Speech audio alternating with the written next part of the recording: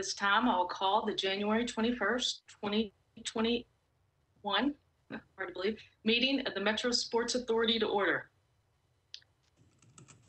It is our opinion that the items on today's agenda constitute essential business of this body, and that meeting electronically is necessary to protect the health, safety, and welfare of Tennesseans in light of the COVID-19 pandemic. Are there any objections?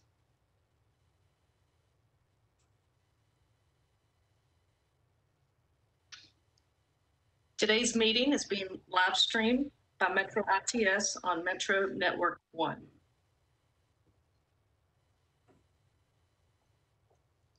I'm saddened to have to share the news of the recent passing of former Sports Authority board member Judge Steve North, who faithfully served on this board from 2002 until 2013. I will always remember Judge North as a passionate public servant and will miss running into him and Joanne at the Titans games. We are grateful for his service, and our thoughts are with his family at this time.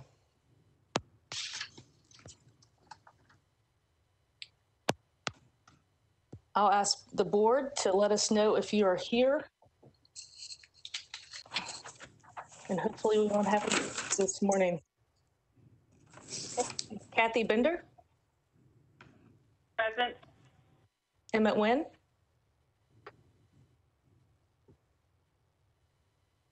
Present. Margaret Bim? Present. Don Deering? Here. Jad Duncan?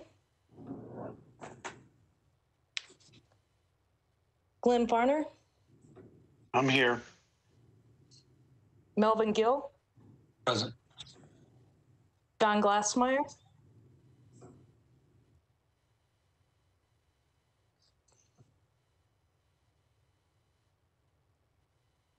Frank Harrison? Here. Dan Hogan?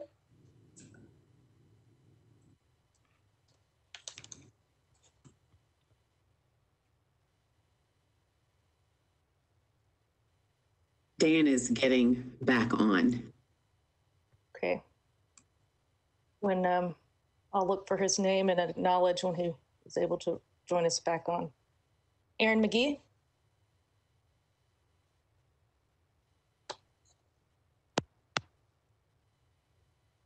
Anna Page?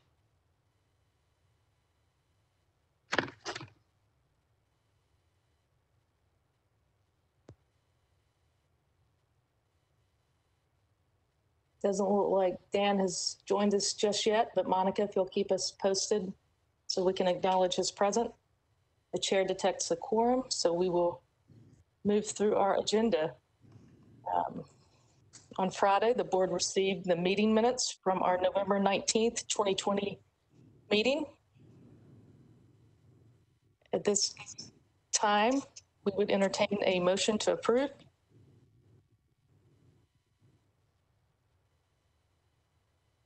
This is Glenn Farner. I'll make a motion to approve. Thank you, Glenn. Is there a second? Second. Second. Second by Emmett Wynn and others. Any discussion? Please vote when I call your name on regarding approval of the meeting minutes from November. Kathy Bender? Approve.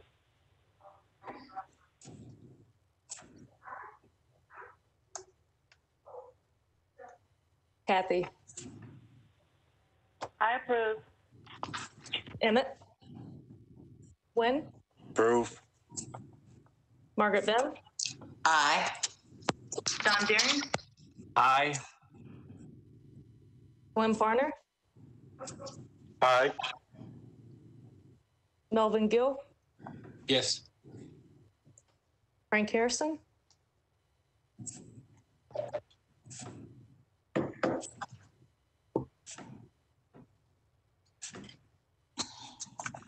Frank, can you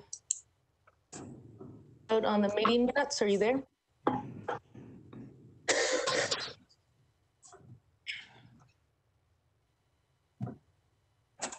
Okay, we'll move on. I don't think, oh, Dan, are you on? I am. Thank you for joining back up. How do you vote on the meeting approval of the minutes? Aye. Thank you. And Kim, I'm here as well. Quentin fixed me. I was showing as an attendee, not a panelist. So I am here and I vote yes. Thank you, John Glassmeyer. The minutes are approved. Chair, I want to acknowledge my attendance, Aaron McGee. Thank you. Thank you, Aaron. We have you noted as present. Madam Chair, this is Frank Harrison. Did you call my name? Yes, sir, I did. I didn't hear it, but I vote yes. Thank you, Frank. We will reflect. You also voted affirmative on the minutes. They are approved. And at this time, we will hear from our executive director, Monica Fognazzi, to give her report. Monica? Good morning, everyone. Thank you for being with us today. You have the agenda before you. Following my report, we'll receive the Women's Professional Sports Ad Hoc Committee report from the chair, Kathy Bender, and also the report on debt obligations related to the MLS Stadium revenue bonds. And then following those reports, the board will receive updates on each of our facilities. It's been a while since we've been able to hear from our facilities, and there's a lot going on. So that will take up the majority of our agenda. We also will conclude agenda item 10 with board elections as required by our bylaws annually every January. Are there any questions about the agenda? I think I lost audio. Monica, can you hear me? I hear you.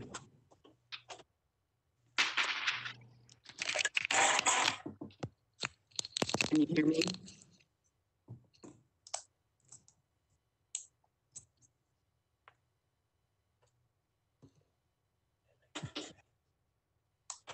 I'll continue.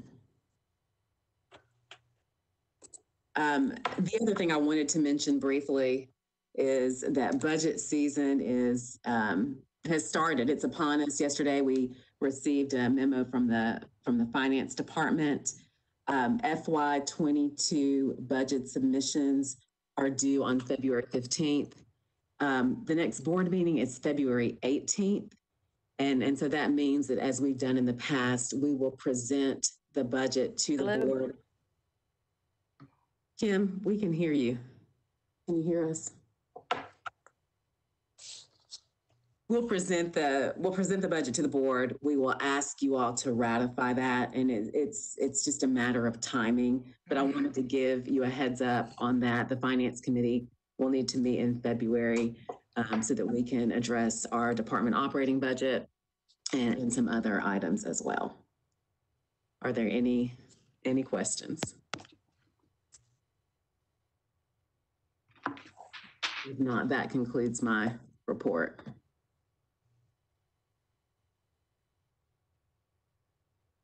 I think our chair is struggling with audio. Can the vice chair, Kathy, can you take over? Yes, Monica. Thank you for that executive director's report, and hopefully our chair will be back on shortly. Next on the agenda. I lost audio. It looks like I'm on. Should I log out and go back in? Oh, you can.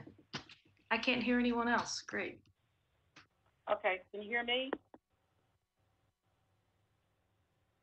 Madam Chair? Okay, so while our chair is getting back on, we'll continue with the meeting. Next on the agenda is the Women's Pro Sport Ad Hoc Committee report, which I am serving as chair, so I will give that report. The Women's Professional Ad Hoc Committee met this morning. In light of the board approval for the Ad Hoc Committee to move forward, invitations to bid went out in November, and we received 3 responses, one from CAA Icon, one from Sports Value Consulting, and one from Conventions and Sports Leisure. The committee discussed options of selecting from one of the three providers who responded or moving forward with the Metro procurement process. After some very engaging dialogue, we unanimously agreed to move forward with both the market survey and the economic fiscal analysis going through the procurement process of Metro, noting that they can both be addressed together or separately. And that concluded our meeting. And I don't know if Margaret or if you or Dan have comments around this morning's meeting.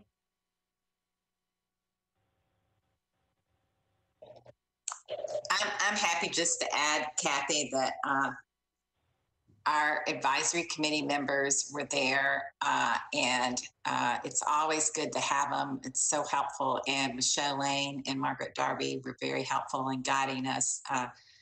One thing that you as chair and Kim Atkins as chair of the authority made sure to emphasize was the commitment to the purposes of this committee. But we also, and the timing we discussed, but we really wanted to make sure that we followed the procedures, that everyone had confidence in what we were doing and look down the road to have a good process, even though it might take a little longer. So I think Dan and I enjoyed the meeting as long as, in addition to you, I think it was a good meeting, and I think we're on a good path.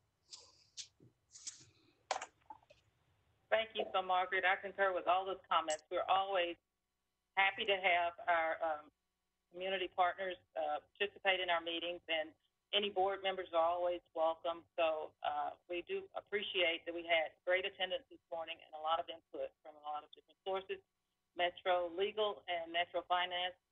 We always appreciate your presence as well. So with that, that concludes my report, and I think our chair is back on.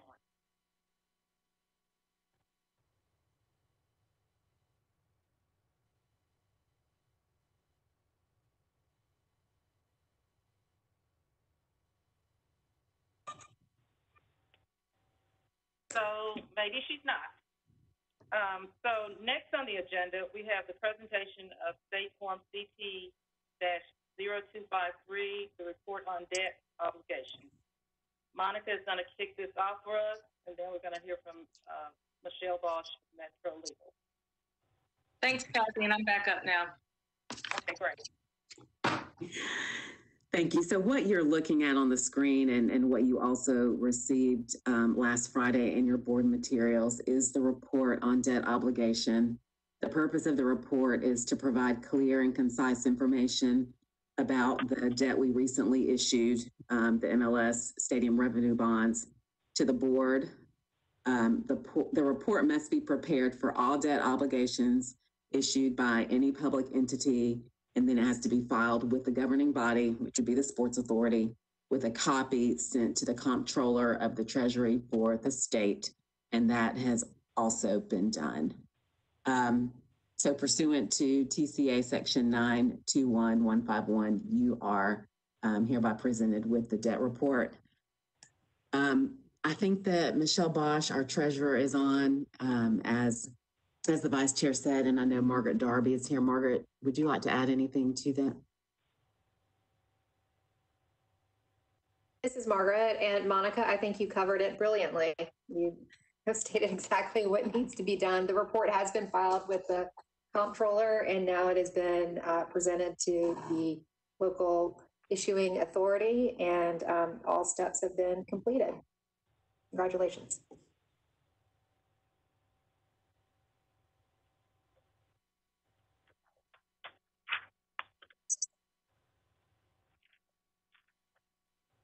Thank you. Okay, moving on. At this time, we will hear from the MLS Stadium group for their update. And I believe Ian Ayer will start this off. Thank you, and good morning, everyone. I believe you guys are going to drive the slides for me. I think we were starting actually with the team update.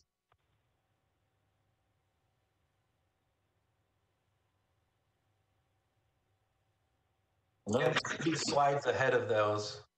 Yeah, we need to go back a little. The other way.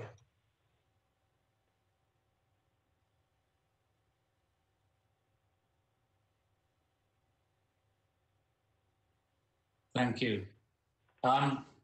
So in a little while, I'll hand off to CA Icon, who are going to share some exciting progress on our stadium. But I thought we'd start by taking a look back at our first year in MLS and as requested, particularly look at some of our community work. And this first slide really captures what was day one for us in MLS. And what better way to start our journey in MLS than doing something in the community. And this image was from the day of our first game, that opening game on February 29th, when in the morning of that game, we launched the planting of 100 trees in the community in and around the stadium. And picture here captures, our ownership group, myself and our commissioner from MLS who was in town for the game, and our opponents that day, Atlanta United. A really great way to start, and we were really excited about kicking off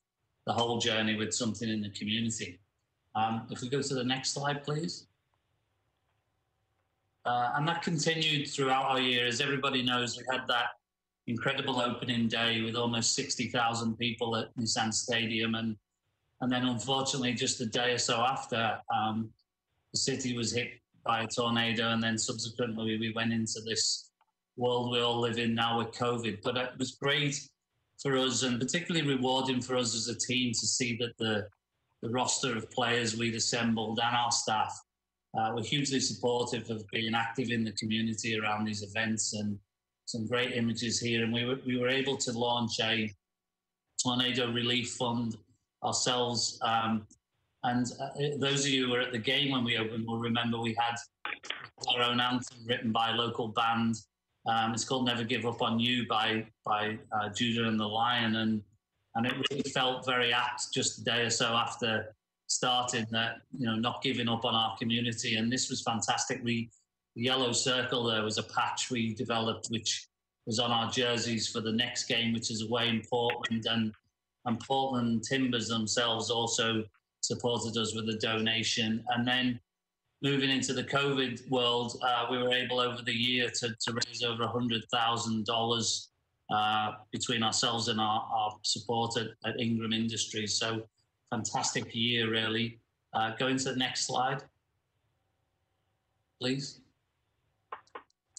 And as the year moved on, as many of you know, we were a lot of organizations involved in initiatives together and showing the strength, I think, of Nashville across the board, and donating 10,000 masks for COVID-19 to communities, and then also donations with other partners, generating over $50,000 of donations ourselves for displaced workers working in the city. So again, a great way. When soccer was hard to come by, it was great to be able to do stuff in the community. And then towards the end of the year, we really focused on a couple of big initiatives. Our partnership with Pencil and Metro Public Schools was fantastic. Again, players and staff involved, but really launching the literacy initiative, which has been really well taken up, and we feel very proud of that. And then also around Thanksgiving, working with Metro Police to deliver meals for Thanksgiving to challenged families in the Edge Hill community. So a great way. And then finishing off the year, we entered into a partnership with the Tennessee Immigrant and Refugee Rights Coalition. And some of you may recall way back in late 2019, we launched our first mini pitch at the Magruder Center in North Nashville. And this initiative is putting in place the second of those near the Rights Coalition's headquarters in Antioch. And again, it's going to be a great product that we can help serve the community with, and give kids in that community an opportunity to be surrounded by our sport of soccer.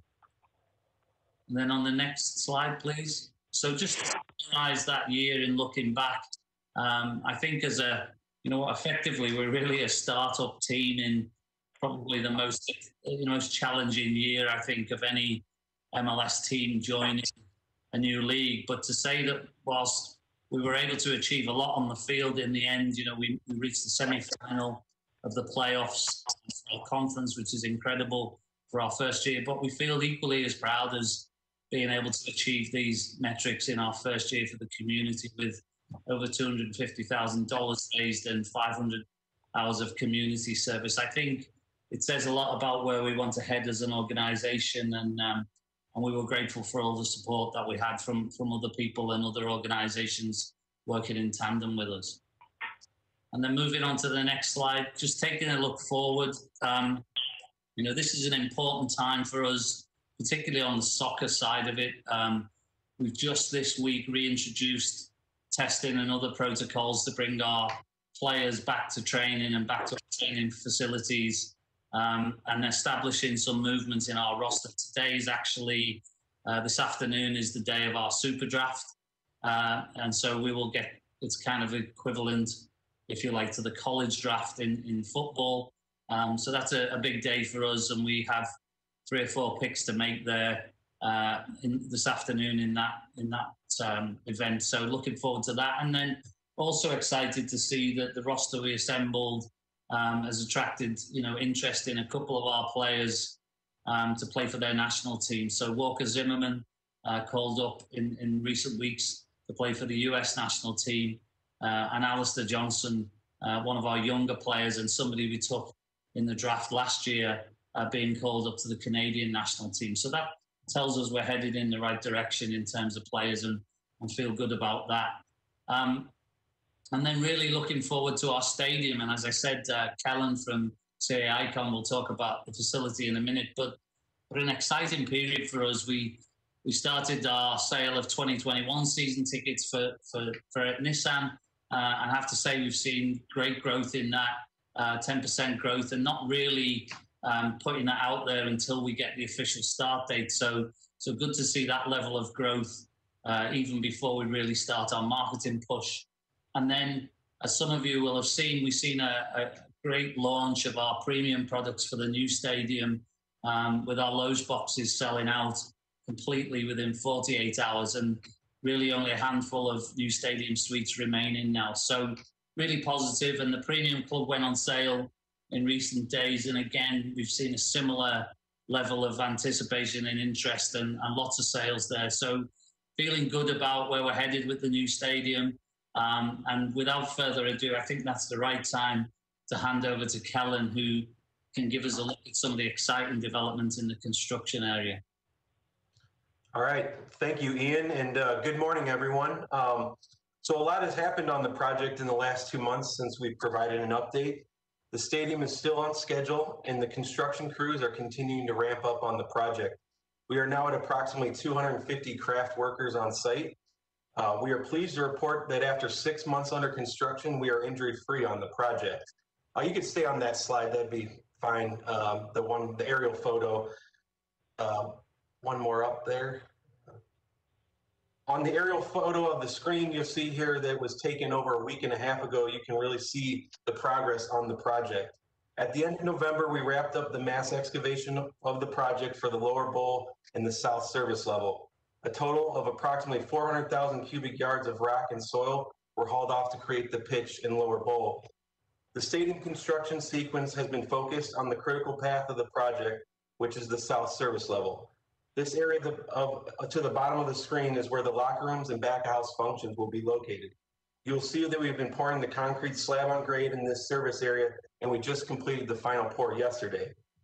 The flow of construction activities on the project moves clockwise around the stadium from the south. On the west side of the project, we have completed all of our underground MEPs, and all of the concrete foundations have been poured. We have just started to pour the first portions of the concrete slabs on grade for the concourse, and the first portions of the lower seating bowl have also started to be poured on the west. On the north side of the stadium, all of the underground MEPs have been completed and the concrete foundation work has started. And then lastly, on the east side of the stadium, which is to the right of the image here, all the underground MEP and utility installations have been installed and concrete foundation work is getting started. The past 6 months of construction has been a push to make way for the upcoming major milestone of starting structural steel erection. The large crawler crane for erecting the steel showed up on site yesterday, and we plan to start setting the first portions of steel later next week. And then also for a COVID update, 2 months ago, when we last provided an update on the project, we had a total of 5 reported COVID cases among the craft workers. As of this week, there have been a total of 10 positive cases reported on the project overall through the past 6 months. If you'll turn to the next slide here, I just want to show some close-up photos of some of the major elements of the stadium. The upper left-hand photo here is our first slab-on-grade pour for the concourse, the restrooms, and concession stands. And then the upper middle photo here, you'll start to see the west side lower bowl stadia on grade. And then on the upper right-hand corner, this is the southwest corner kick terrace, is one of the premium products that Ian was speaking about. And then in the bottom left-hand corner, you'll see the slab on grades that have been poured. That'll be where the locker rooms are located. And then on the bottom right-hand side, you'll start to see some of the treads and risers for this west side stadium on grade, which is where the club seating will be. So we're excited to share the progress, and looking forward to sharing more in next month's update. Are there any questions on the construction before I turn it over to Carol Greenlee? If not, Carol will provide an update on our DBE participation. Good morning. This is Carol. What you see on the screen is our update for SMWBE participation and workforce. As a reminder, the DBE goal for this project is 30%. Currently, DBE participation is at 37%. This translates into 80 DBE firms awarded approximately $68+ million of work. We've also provided a breakdown of DBE participation by category. 37 firms are WBEs, 33 firms are MBEs, and 10 firms are SBEs. Again, the majority of our DBE firms are located here in Tennessee. And of those that are located in Tennessee, 21 are right here in Davidson County. 54 are in Tennessee. The other remaining 80 is in outside of the state. Lastly, we want to provide an update on our workforce diversity goal. Morris and Messer voluntarily established a workforce goal of 22% combined women and people of color on the project. Through December, project hours total 96,981. We are tracking the participation by the number of hours worked on the project. The hours worked by women and people of color is at 36,500, which represents 38% of workforce utilization. We're going to continue to look for ways to increase this percentage by staying engaged with local workforce development organizations to ensure workforce needs are met, communicated, as well as other prime contractors' needs are met on the project as the work progresses throughout the coming year. Any questions? If not, I will try to. Excuse me, Melvin Gill. Yes, sir. I have questions with reference to every time I see this breakdown, I'm curious about the women-owned business participation. And for a construction industry, and of course I might still be in Jurassic Park when this is where this is concerned, but for the construction industry, I am interested in knowing how Nashville, how this project is able to have such a large percentage of women-owned participation in an industry that has historically been a male-dominated industry with images of individuals with picks and shovels, hammers and saws, jackhammers, heavy equipment, and what have you. So I'm interested in knowing how many of these women-owned businesses were well-established, long-established businesses that were acquired, perhaps for the purposes of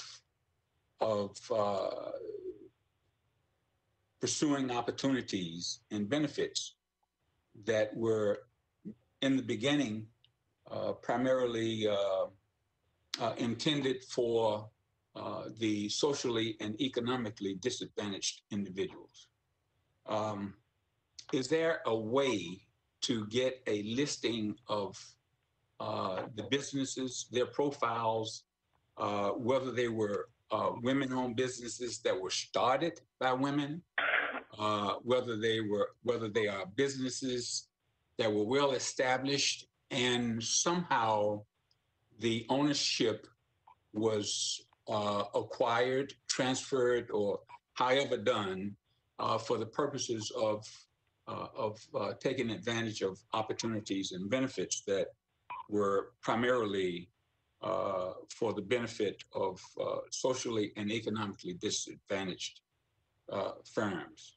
Is there a way to get a breakdown of the list of women-owned firms in such a manner? Some of the information that you are asking for, we will have to get that from their certification information. We could look into digging even deeper into some of the information that you're interested in, and get back with you with what we can gather on that information. But to give you some indication as to the length of time, most of the certifications that we see come through and we verify, a lot of these companies have to be in business at least a year. That's the minimum to be certified, and they all are certified through other agencies around the state, around the country, and also locally. But we can look into getting you more information into relating to their profiles. Well, I would like to, if at all possible, get that information. And I'm not necessarily concerned. Well, I guess the length of time that a business has been in existence and not necessarily having been certified. Okay. I'd like to give two examples on some of the reasons a couple of the reasons that I'm interested in this. Several years ago, I was in a meeting with a well-established firm, and there were several women partners in the firm. And I was told specifically that they were planning to become a women-owned firm. And I asked why, and they said so they could take advantage of the opportunities that are out there for SMWBE businesses. And my response was that you are a well-established firm, highly competitive in the marketplace. And when you become a women-owned business, one of the things that you do is you break the line in front of businesses that, in the spirit of the program, should have advantages. And I'm concerned about that. And I think there's maybe a misconception about opportunities out there. I will use another example of an individual or company, concrete contractor who has probably 15, 20 years experience. He's a person of color, yet he and his wife are pursuing a certification as a woman-owned business. And I asked him what kind of experience does his wife have in concrete construction? And he said, absolutely none. So my question to him was, why would you seek a woman-owned certification, a woman-owned business certification, rather than a certification as a minority business? those are just some of the concerns that I have, and perhaps some of the misconceptions that may be out there by individuals who seek these opportunities. And I would like to think that in whatever projects that we have, if necessary, that even though women-owned firms are legitimately certified as women-owned companies, but are well-established businesses that acquired these certifications simply to take these advantages, that they be identified as such. Now, that's a concern of mine. So those are my comments. Thank you, Melvin. And I'm sure Carol will pull that information together per your request. Do we have any questions for Ian, Carol, or Kellen by the board? Tim, this is Glenn Farner. I have a couple of questions. Come on. Yes, please. Go ahead. Carol, I guess since you gave a report on the contractors, this would be a question for you, and that is, in that report of the contractors, does that include just the contractors that have been directly awarded, and does it also include the subcontractors? This represent the contractors and subcontractors. Okay. Does it include independent contractors? When you say independent, you mean non-certified contractors? Non-licensed contractors? No. Yes. Are you referring, when you say independent contractors? I'm saying if there is anyone on the project that is being issued, that is either being paid as a contract or a subcontractor or as a 1099, they would be acting as a contractor, correct? They wouldn't be an employee. They've either got to be an employee or a contractor. That's correct. Right. So this would be the individuals that are being listed. What I'm saying is all the contractors, they've either got to be employees or contractors. And what I'm asking is the numbers that you're given on the contractors, do they include all non-employee contracts? These are non-employee. These are all contractors, and these contractors also have employees working for them, but we are only reporting the subcontractors, the owners of these companies, not their employees. The employees are being referenced through the workforce hours worked.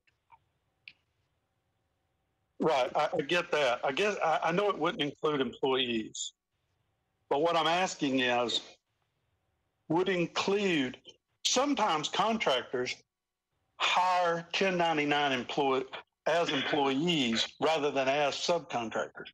And I'm just asking, can we, if we're not already, can we include those numbers in this?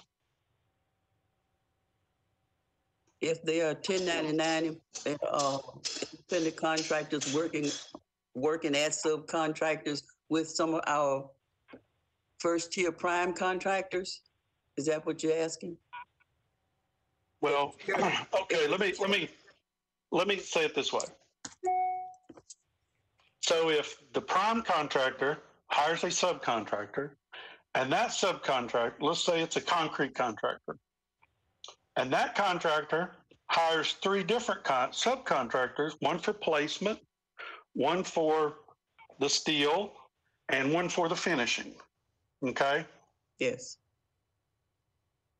The contractor, so presumably it would include the business of the prime contractor, the business of the subcontractor, and I don't know, once we get down to second or third tier, sometimes the contractors hire 1099 as independent contractors. So they hire them as individuals, as contractors. And I'm just saying, so they're either employees or they're contractors, whether or not they're licensed.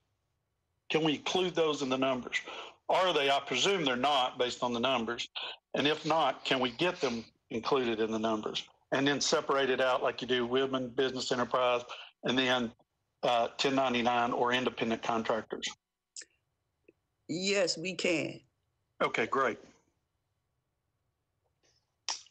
And one other question, gentleman talked about, he mentioned 250 craft personnel. Yes. On that, I get, presumably those are working for all of the different companies. Do we know what kind of impact that would have, say, locally? So basically, we report women-owned businesses, minority-owned businesses, small businesses. But once they hire the 250 craft personnel, we don't know what part of those are women, what part of those are minorities, what part of those are even, say, Davidson County residents. And what would be great is if we had that, we would know what the ultimate, not just the awarded value, but the actual jobs impact is locally. Okay. So you're asking, can we break out the actual workers based on whether they are minority, women? Correct. And residents in Davidson County, just like we breaking out the businesses? Yes, that's what I'm asking. It's just give us more detail on the actual craft personnel, because, you know, that way we know kind of what the impact is having locally. That's all. Okay. That'd be great. Thank you, Carol. I appreciate it. Thank you. Are there any other questions for Carol, Ian, or Kellen at this time by the board? Thank you for that presentation. It's tremendous progress, and we appreciate the detailed update. Moving on, this brings us to, yes. Hand it off to Ron. Yes. Thank you, Carol. You, Ron. That's okay. We're still in the organizational phase on the infrastructural project. Just want to, Bell and Associates is the construction managers, as you recall. They have, they're in the permitting phase. They're in the process of coordinating with the contractors for the stadium so that we can make sure that essential utilities reach them in conjunction with their construction. We also have another fairgrounds project going on. As you recall, primarily this contract is for the extension of Wedgwood all the way to Craighead, which includes a bridge. It also an extension of Benton Avenue, which curves down by the Speedway and hits at that point. So we're permitting, they're getting their job trailer set up, and we're trying to coordinate with both the stadium and the design team. So that's an overview, and hopefully we'll have more future meetings. Thank you. Thank you, Ron. Are there any questions for Ron Gobble? Madam Chair, Melvin Gill. Ron, what is the time frame for the permitting process? Longer than we'd like. It's complicated because we have a bridge involved as well as the others, but we're hoping to have all the permits in place by mid-March. Thank you. Does that answer your question? Yes, thank you.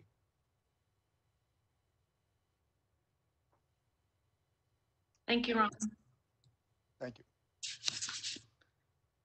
Okay, next up we have our AFC South champions. The Tennessee Titans and Nissan Stadium will give their update. I believe Bert will start this off. Thank you, Kim. And before I start, on behalf of the Titans, I'd like to congratulate Nashville SC on an unbelievable and truly unique expansion season. Ian wondered out loud whether it was the most challenging expansion season, and I don't know who would be the challenger. considering the tornado and the pandemic, and with their success on the field and in the community. We're very proud to be partnering with them here at the stadium as their stadium is under construction, and just a hearty congratulations on behalf of the Titans. So I want to hit on a couple things. One, a brief overview of a look back for 2020 for our organization, and then also a look ahead to cover with the Sports Authority some recent announcements that were made about the future of Nissan Stadium. I thought I might structure the look back around our mission as an organization. We have three primary purposes for existing. It's to win, to serve, and to entertain. And I think in all three areas, looking back on 2020, despite the challenges, we're very proud of the growth and progress we've made on all three fronts. First of all, from a winning perspective, any season that ends without a Super Bowl trophy is something of a disappointment. But looking back on this season, especially the challenges our football staff and players had to confront just to get to the field, we're very proud. And I think it's especially interesting looking back at a season like this one and really remembering where we were 6 years ago, which was by definition the worst team in the National Football League. As Amy Adams-Strunk stepped into her role as controlling owner. And here we are now, one of three teams in the NFL to have a winning record for 5 consecutive seasons. So speaking of women-owned businesses, Amy has put her stamp on this organization in a really special way. And we're starting to see a ton of success on the field because of the decisions she's made and the influence she's had. I'm still one slide up, if you don't mind, going back. But yes, looking back on this specific season, it was our first division championship since 2008, and also the first home playoff game in 12 years. In some ways, it's a shame that 69,000 Nashvillians weren't there to see it, but we're grateful that 13 or 14,000 or so were able to get into the building and cheer on the team. And again, it wasn't the result that we hoped for, but it's a real watermark for us to solidify this culture of success that has been reestablished within the Titans. And a special note to America's favorite wrecking ball of a running back, Derrick Henry, who is the 8th running back in NFL history with 2,000 rushing yards. The NFL's been around for a long time, and to be only the 8th player to achieve 2,000 rushing yards is a real achievement. And by the way, the Titans have 25% of those rushers because Chris Johnson is one of the other 2,000-yard rushers. Moving on to the next slide. I think, having seen Nashville SC's slides on these points, and I'm sure that the Predators and the Sounds, would also be able to present very similar slides. I think this is the power of sports. This was an impossible year for Nashville in Tennessee, and we were grateful to be able to use our platforms, our leverage, our resources to help and to move the needle in ways that we felt like were a real effective impact on the community. And it started with tornado relief. As we were driving into our offices that day, we've got an office over in Metro Center, and then the stadium, of course, is on the east side of the river. And so our employees were driving through East Nashville and driving through North Nashville on the way in, and just to see the devastation was breathtaking. And put in a call to Amy to ask about making a contribution to, kind of seed and maybe inspire others in the community to give back to the recovery effort. And in my mind, I was thinking, $50,000 or $100,000 would be a generous contribution, and she wanted to give a $1 million contribution. So just very proud of her generosity and our ability to make that contribution.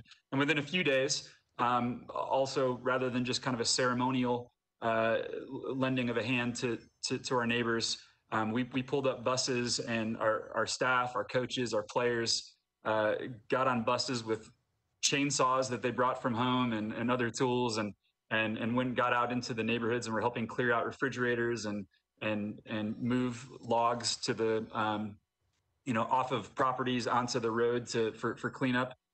actually probably pretty handy to have offensive linemen to move some of those things that other people weren't able to move. But we're very proud to be able to help there. In terms of COVID response, I think like everyone, it's hard to pinpoint exactly what you can do, but we've tried to do everything that we can. It started with amplifying the government's messages about safety and mask wearing and social distancing and washing hands. Coach Vrabel attended a press conference with Mayor Cooper to help reemphasize those messages. We used our production team to get messages out about safe living in a COVID environment. We also did what we could to support the frontline heroes. Partnered with St. Thomas Health. For one spell, actually helped to secure hotel rooms and food for frontline workers who weren't able to go home to be with their families because of their exposure to the COVID virus during their workday. We also used the stadium facility itself for a PPE drive very early in the pandemic, and even today, it's serving as a location for COVID testing. And then we've done some creative things too, modifying our youth sports programs, helping coaches that in the spring weren't able to do what they would typically be doing in person by rolling out online coaching certification, online programs that would help support our youth initiatives in a COVID environment. With the unfortunate Christmas explosion, we tried to do what we could there. We have made some contributions. Our players have really been inspired and have made quite a bit of contributions to the relief efforts. But we were very proud of our 615 strong, I'll call it a campaign. We added stickers with 615 and the 6 highlighted for the 6 heroes who cleared out 2nd Street that morning and wore a helmet decal. So 40 million viewers over the course of the games that we wore those decals got a glimpse of that. The TV broadcast covered it, and they got national recognition for their heroism. And then those 6 first responders also served as our 12th Titan. I will tell you personally, it was one of the reasons I was most excited to have gotten a home playoff game, was the idea that these heroes really deserved a proper standing ovation. And in a COVID environment, that wasn't something that was available to them. And so our home playoff game served as an opportunity for thousands of people in Nashville to stand and cheer and give them the recognition that they deserve. Finally, we've continued to emphasize social justice as one of our core mission. We've had a We Stand For campaign for quite a while that allows our players and coaches and staff members to amplify causes that are important to them. This year, especially after the George Floyd murder, we put on online resources under the We Stand For banner that are focused on supporting Black-owned businesses, putting out literature about raw topics around racism to educate, and we're proud of what we were able to accomplish there. We also started a Real Conversations with a Titan program where our players over Zoom calls were able to connect with students and tell about their journey and their encounters with racism and social injustice. And then finally, perhaps appropriately the day after inauguration, we really went all in with I Am a Voter to get our staff, our players, and the community registered to vote in the 2020 election. Next slide. And so again, as an organization that feels like it's important to focus on entertaining, this was an interesting year to try to do that, because at first we weren't able to host CMA Fest. We weren't able to host concerts and things that we would typically do during the off season.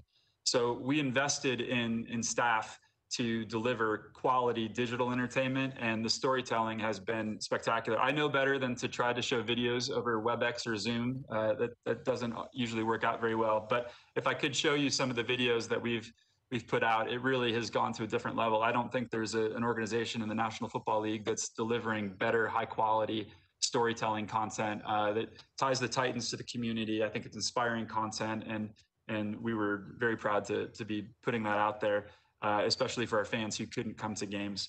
And then, of course, it's one little bullet here, but we were able to host 8,000 to 12,000 fans for 8 Titans games this year, and several Nashville SC games as well. That was a Herculean effort across our organization. Nashville SC had resources applied. There were third-party organizations. The city was involved. And looking back, the Titans hosted, I believe it's the 6th most fans in all of the National Football League. And most importantly, it was done well.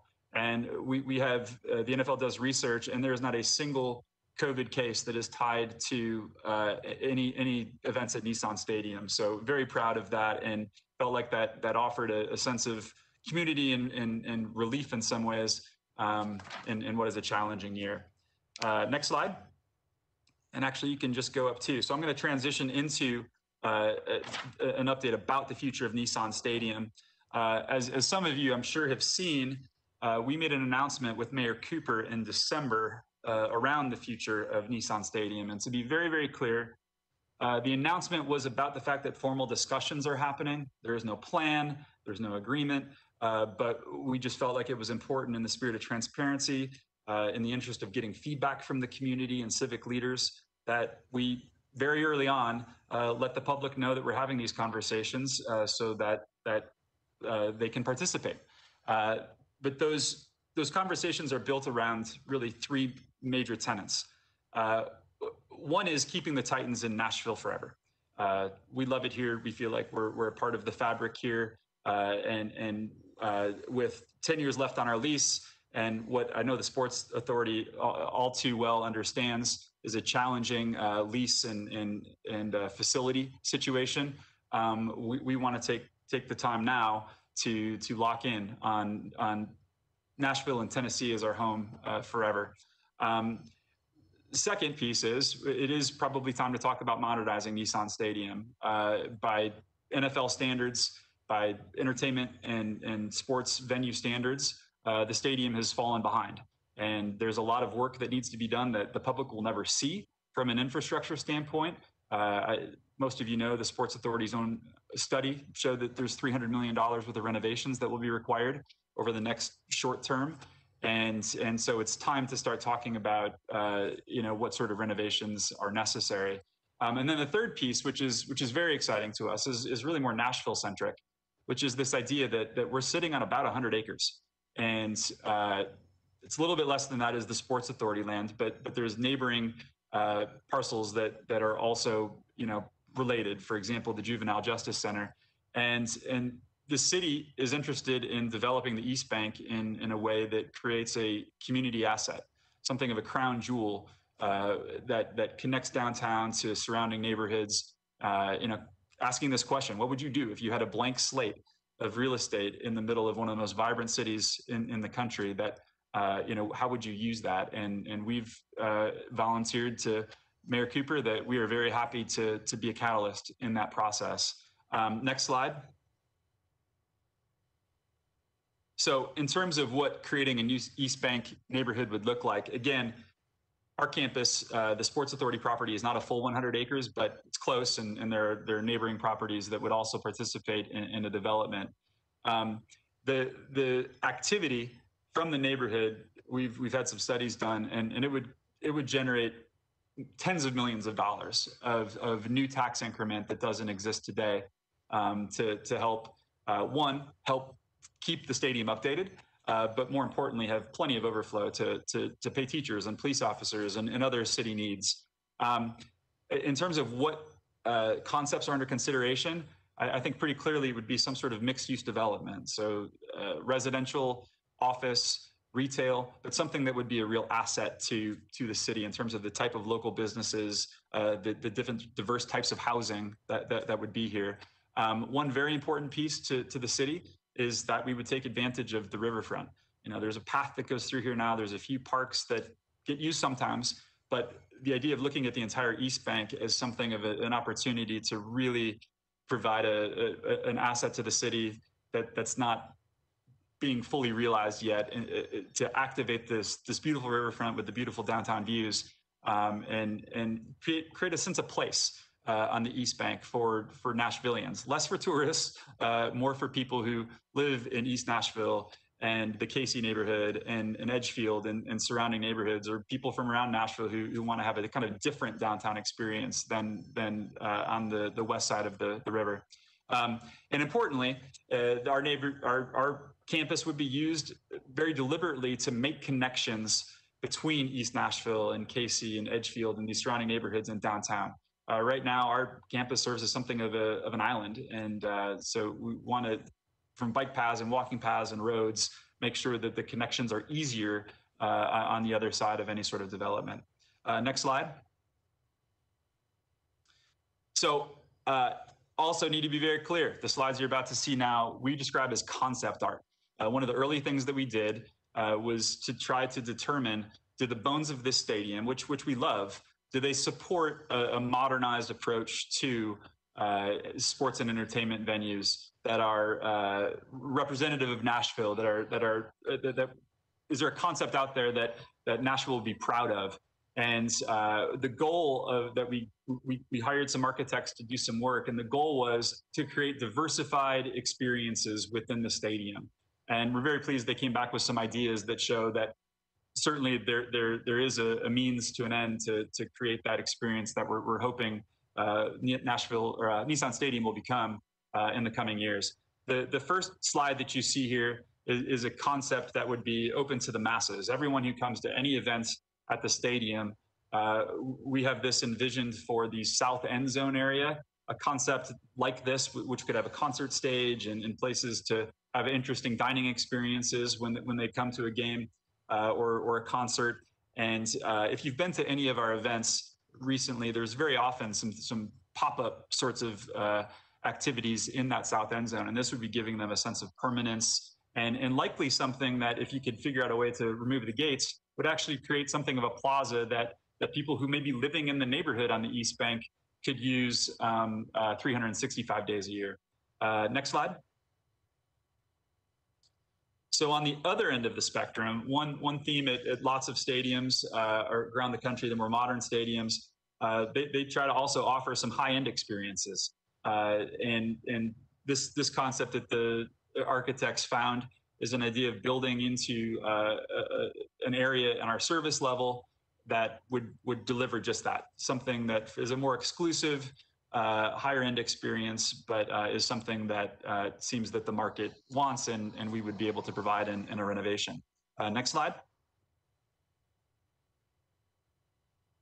Also looking to maybe build up into air. If you look at most stadiums, they're a full wrap, and as part of the value engineering at the stadium when it was initially constructed, our stadium ends at the end zones in terms of a second and third level, and so there's a concept that they're exploring of just kind of building onto the outside of some of those areas, and some interesting diverse concepts that could be explored there.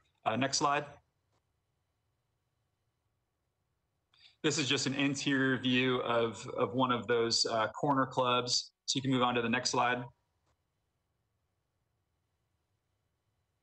So another concept that being explored, I will unapologetically give credit to the Sounds and their bandbox concept.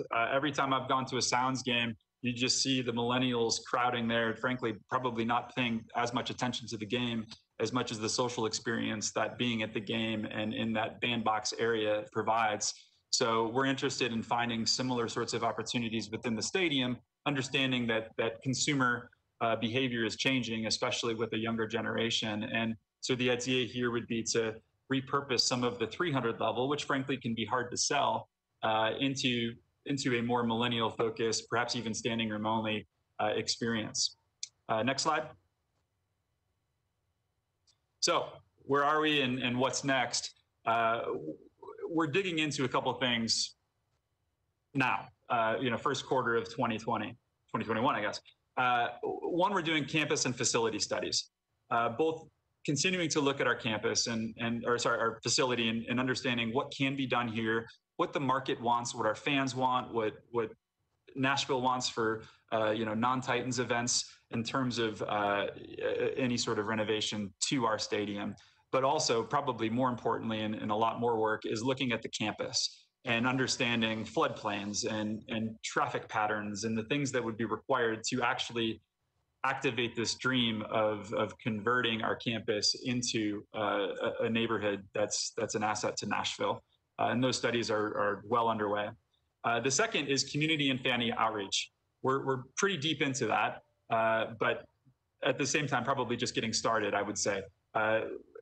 Asking our fans questions and actively trying to find the right neighborhood groups, civic leaders, others to be soliciting feedback on not just the stadium work itself, but really more importantly, again, with this blank canvas on the East Bank, you know, what are the types of amenities, businesses, you know, public space that the community would want to see here, and we're partnering with the city on those types of conversations. And then lastly, you know, to be perfectly candid, there's still a lot of work to be done with the city and the state in terms of making everything work from an agreement perspective and legislative perspective. So those conversations are ongoing. So the last slide that I will leave you with before responding to any questions is just a picture of the mural that we have on Korean Veterans Boulevard. It's been very well received. Hopefully has been somewhat inspiring to people in Nashville and Tennessee to continue to live Tennessee tough throughout these challenging times. Thank you, Bert, for that presentation. I'm sure we do have questions. Are there any questions by the board?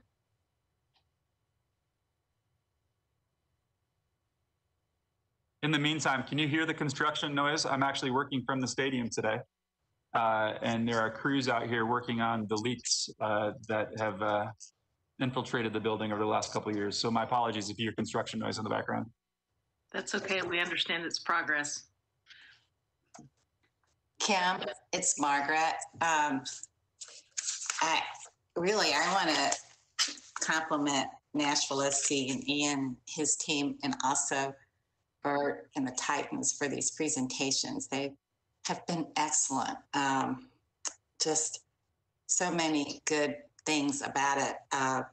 Bert, I really like this: to win, to serve, to entertain. That's a great mission statement. And I think your presentation really carried out that mission.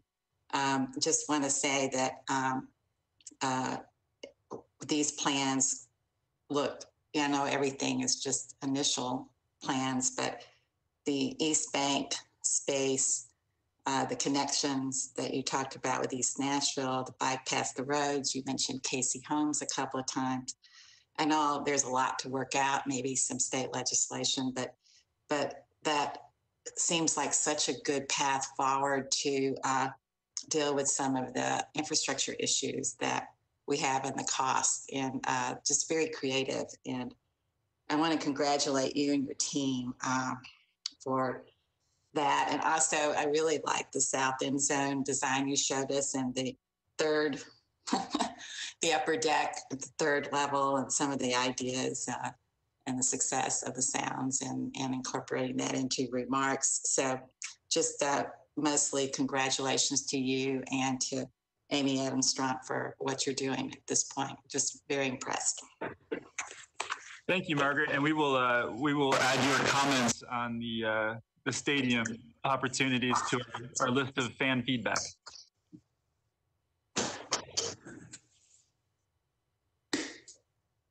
Speaking of that, Burke, I completed my survey yesterday as a Titans season ticket holder. Feedback. It's good to see you guys are proactively reaching out and engaging in these conversations. Are there other comments, questions by the board?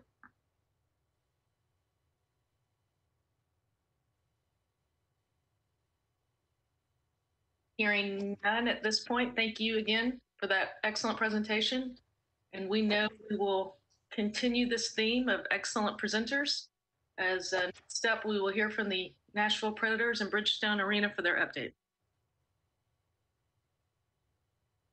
All right, good morning. This is Kyle Clayton, the Vice President of Operations for the Nashville Predators, Bridgestone Arena, and Ford Ice Centers. First, I want to again congratulate Nashville SC and the Titans on their great seasons. As we're about to kick ours off, hopefully we can continue that success in our city.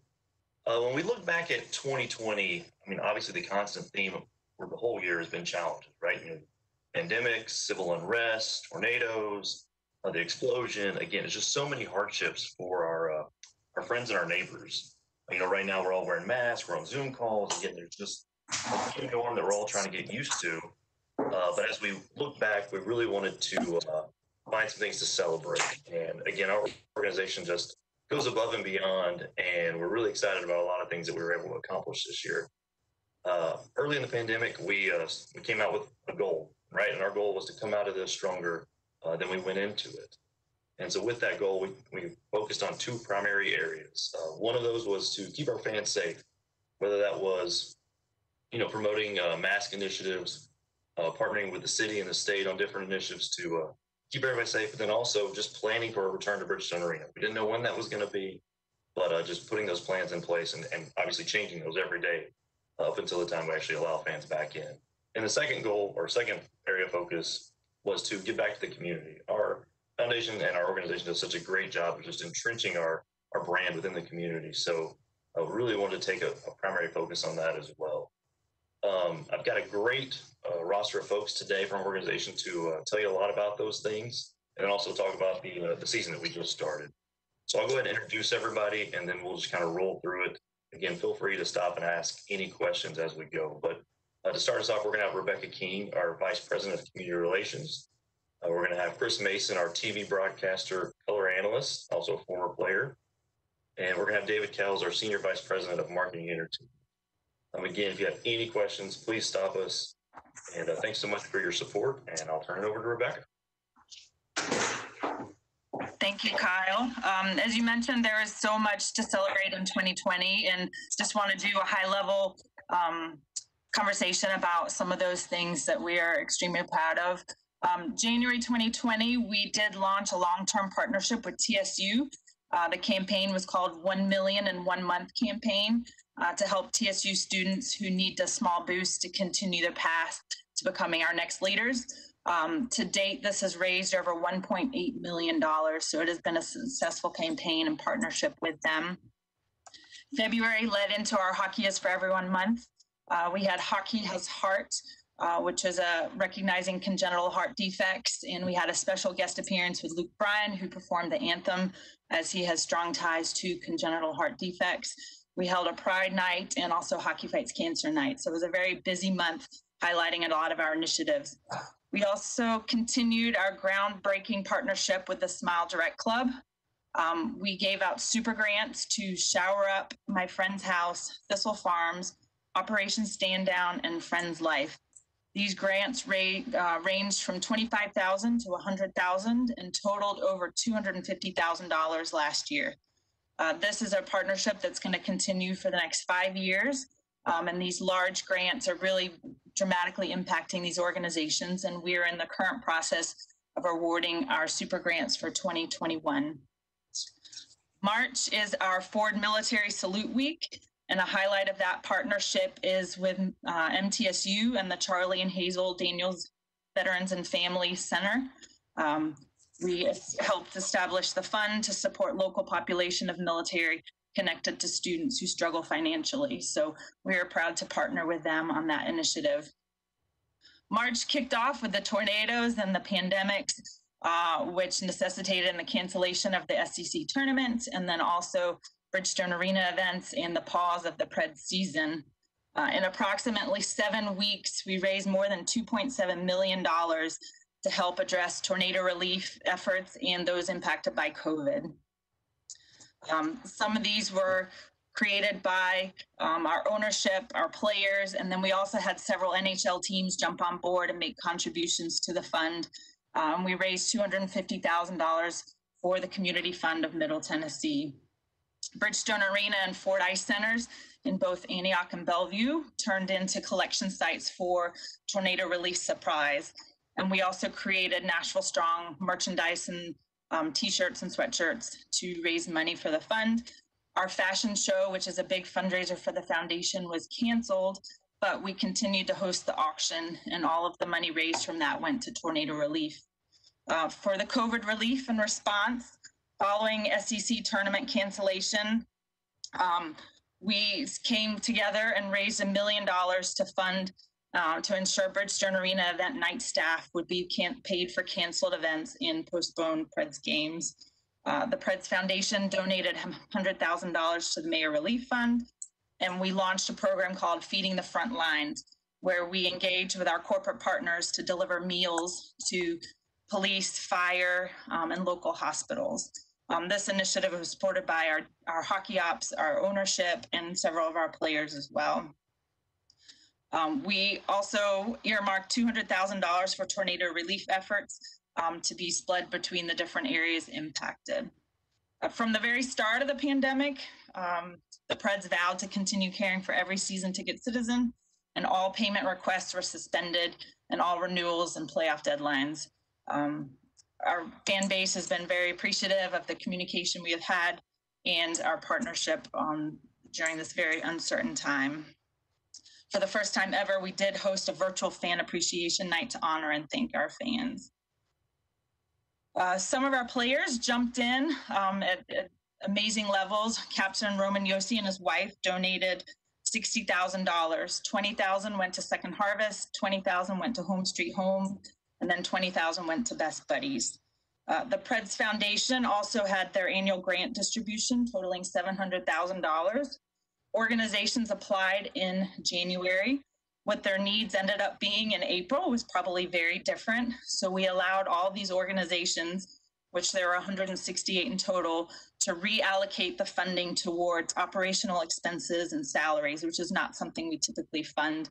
And the organizations were hugely appreciative in this pandemic. And then we also received an award from the FBI Memphis office, the 2019 Directors Community Leadership Award. And we've had a great partnership with the FBI and their community outreach. Mike Fisher made an $80,000 donation to our community, with $20,000 going to Nashville Inner City Ministry, Rocketown, Rim in the Inn, and Cottage Cove. We also hosted a check presentation in Cookeville with the two mayors there and put the money towards tornado relief efforts. This fall, we had the fortune of hosting 3 events that take place outdoors, which allowed us to continue with those efforts. We held our golf tournament, which raised $100,000 for the Preds Foundation and also Peterson Foundation for Parkinson's. We have a fishing tournament, which takes place on Old Hickory Lake, and we were able to raise significant dollars for the 365 Pediatric Cancer Fund presented by Twice Daily. And then Mike Fisher continued his clay shoot, and we raised $80,000 through that. So we were thankful to have outdoor events that we can still host and continue to raise money. November is Hockey Fights Cancer Month, and we were able to raise over $100,000 throughout the month. Each day we highlighted children that had received treatment at Children's Hospital, and some of the kids are still in treatment, and some of the kids are 10 years in remission, graduated from college, and now in PA school, and their desire to give back to the medical community thanks to Monroe Carroll Junior Children's Hospital. Tell if you met, you already reported it. For the second consecutive year, the Preds were named one of the best employers in sports by Front Office Sports. We were just one of 3 professional sports teams to earn this honor in both years of the award's existence. Nashville is the only NHL franchise on the list in 2020, so we're very proud of our work and being a part of that group. Christmas morning, of course, brought another tragedy to our town. The Preds organization and Bridgestone Arena sprang into action. Our arena became a command center for the Metro Nashville Police, FBI, TBI, ATF, DOJ, and many others. They were able to use our atrium, our meeting rooms, the Patron Club, the garage, and we didn't say no to their requests. We opened our doors, and they were grateful, and we were appreciative to have that partnership and the fact that they know they can call us and we will do what we can to help in these efforts. We did a Smashville Strong auction. We auctioned off 15-minute Zoom calls with each of our players. And through our auction and our merchandise, we raised $30,000 to be split between the Nashville Neighbors Fund and the Community Resource Center. Another great thing that we have been working on this year are blood drives. We used to host just 2 a year, and it would help a few hundred people. Well, we have the capabilities of doing a lot more. And so this year we hosted a drive every 60 days. We collected over 3,400 pints of blood, which helps the lives of over 10,000 people. The drives take place from Memphis to Knoxville, Huntsville to Bowling Green, and dozens of cities in between. And our impact has dramatically increased. And just for a point of reference, in 2017, we collected 117 units of blood. In 2020, again, we collected 3,400 units of blood. This year, 2021, our goal is to collect 6,000 pints and again, dramatically increase our impact. We did hear from American Red Cross yesterday that because of the work of the community and our drives that we held in December was the first time that they didn't have to go on a national desperate need list to get blood shipped to them. So through these drives, they were able to sustain through the start of the new year. Our sincere hope through the efforts described here is that we're able to positively impact the lives in our community. As 2021 season continues, we have no intention of letting up, and we'll work to help heal Nashville over everything that happened over the past 12 months. So thank you for listening to our past year, and look forward to seeing what we're able to do in 2021.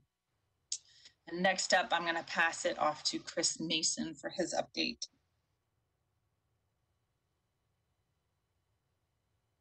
Thank you, Rebecca. I know Chris is still on mute. There we go. I figured it out. Excellent. Good old technology. Thanks, Rebecca. Thank you, guys. Big congrats. It really is. It really is. Big congrats to Tennessee Titans and Nashville SC on just remarkable seasons. It was awesome following along. I'll get into the hockey stuff. 2020 started off with a first for the Nashville Predators. They traveled to Dallas to face the Dallas Stars in the Bridgestone NHL Winter Classic. I actually got to be in attendance as a fan.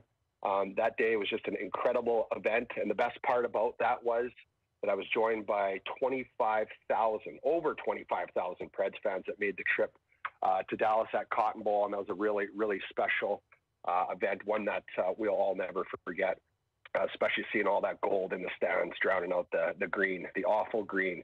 So that was really cool.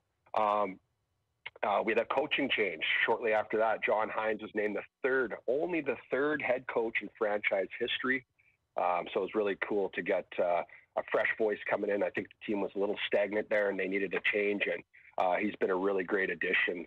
I'll talk more about the team this year, but he's really instilled a lot of great values into the team, kind of going back to the olden days, the Predator way, if you will, the hardworking, gritty, just never relent type of attack and type of a team that you can be proud of every time they step on the ice. And so far, they've really got on board with that philosophy. And kind of a few days later, his first win was overshadowed by our very own legend, Pekka Rinne. Our goaltender scored his first goal, becoming just the 7th goalie in NHL history to shoot the puck in the net. And between him and Juice, I got credit for a goal way back in the day. I didn't touch it. I was just the last player to touch it. So again, Pekka knocks me. Between him and Juice, they've knocked me so far down the list, I don't even think my name is on any of those. But it was an incredible moment, and we got to cover that one in the broadcast. And man, it was Willie Donick and I were just jumping. We got just nuts on that one. So that was really cool to see that. Roman Josi represented the Preds at the 2020 NHL All-Star Weekend, along with 4 of our young hockey players from the Ford Ice Center. So obviously Roman Josi, our captain, one of the best ambassadors of our team, the Nashville Predators, Bridgestone Arena, and our city, Nashville. That was really cool to see him there. Well-deserved. After that, we got the season interrupted just when John Hines was taking over and getting his team on track. They're playing some great hockey. We had the shutdown, but they came back for the return to play. And they came up with a mantra. You know, I felt that they felt with everything that the city has gone through, that they wanted to really embody that and embrace that. And it was for Smashville. And the players really got on board with that. And obviously, the Nashville Predators, since day one in 1998, have really developed an amazing relationship with this city, its fans, and it just went all in, and it just continues to grow, as we go along here. So that was really cool to see. Predators fell a little bit short in the qualifier. Tough situation, but one really cool thing that came out of that was, in conjunction with their opponent, the Arizona Coyotes, they executed an expansive blood drive in multiple states and collected hundreds of items for local animal shelters. I thought that was really cool. Blood drives are one of the biggest challenges, I think, during the pandemic, because everybody was at home, and people still need to get blood transfusions, and I think it was really awesome how they were able to do that safely and effectively. More on the captain, Roman Josi. He won the Norris Trophy, which is awarded to the best all-around defenseman in the regular season. He had a season for the books. And one of the cool things is we're able to celebrate with Roman, socially distanced. The Nashville Predators did an amazing job. They hosted a little event at Bridgestone, and it was really cool. Roman got to Zoom all his family, his friends, even Roger Federer was on there for a little bit. And, a bunch of our loyal employees showed up, and Roman was really touched by that, people coming down there to recognize him. And it was really cool to see that and how, elated Roman was that he got the support from his team.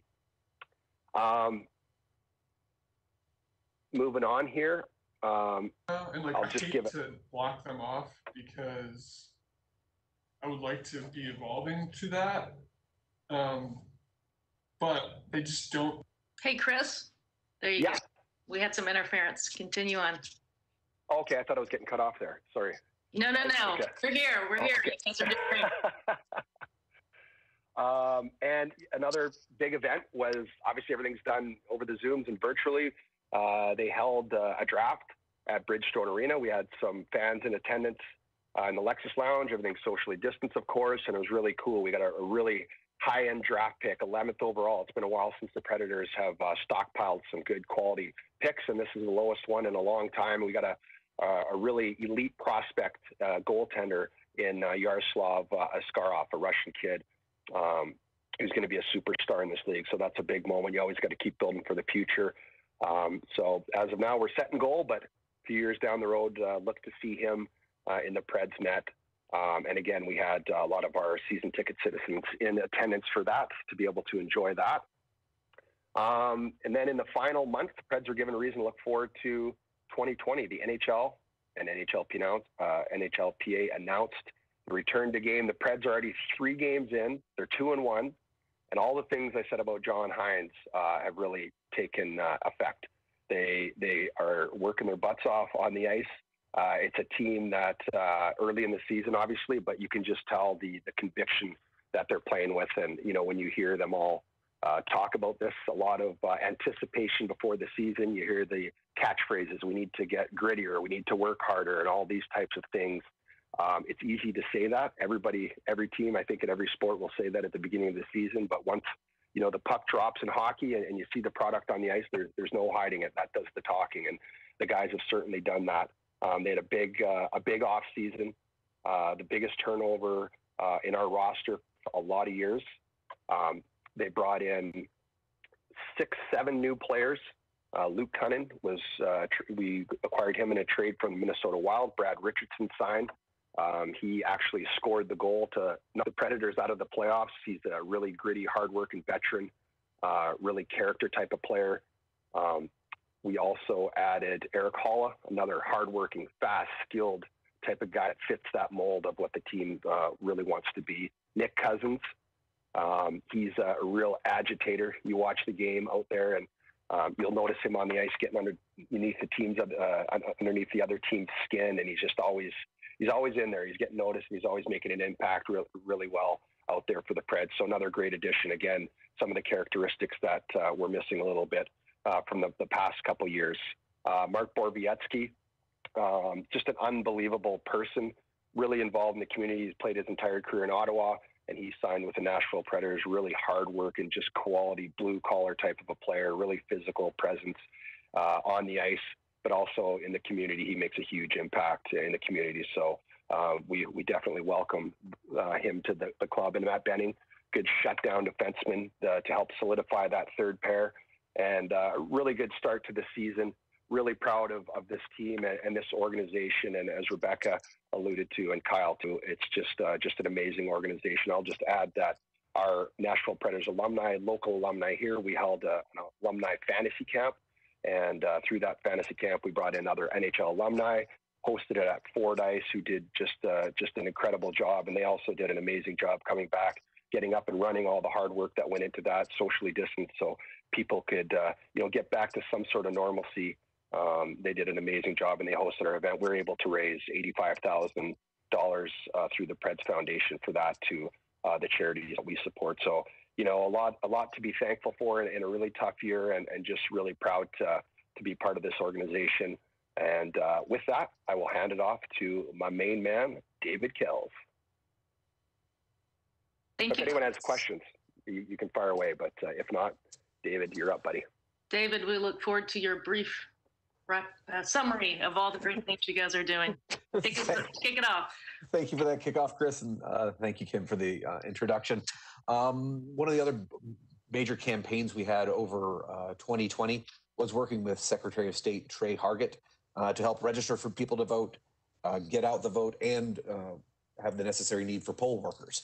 So we worked with them starting really in December of 19 to get PSAs with our players and messages out throughout all of our channels, and to have a very, very successful election in the state of Tennessee. And for that, we were awarded the National Association of Secretaries of State's Medallion Award.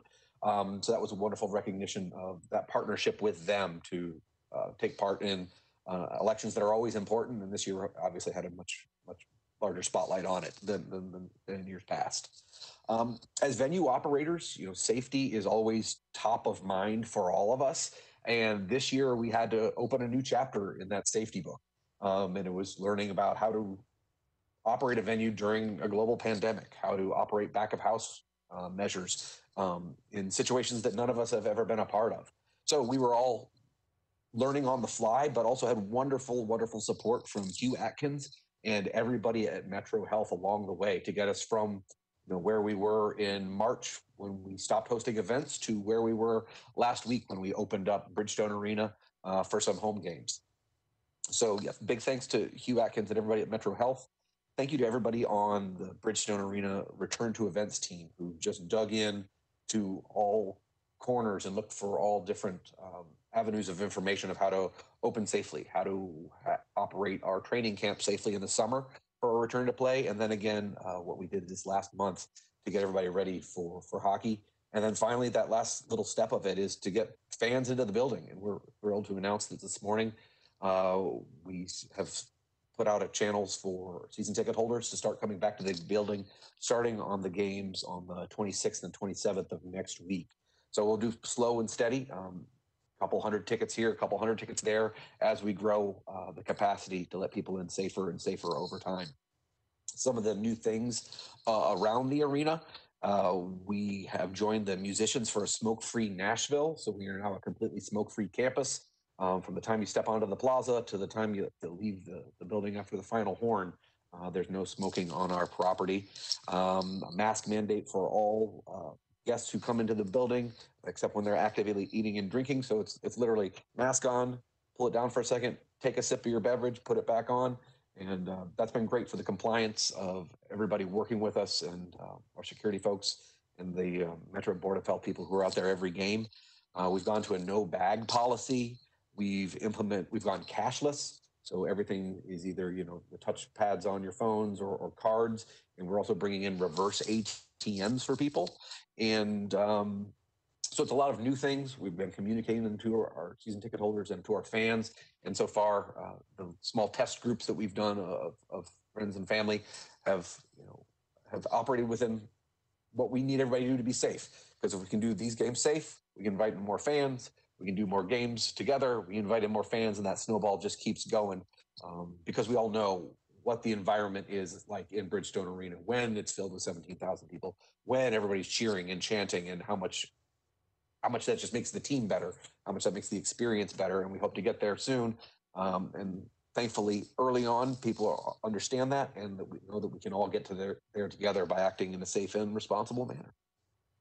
And that's my update on safety and procedures. Please let me know if you have any questions. And after that, we'll go back to Kyle.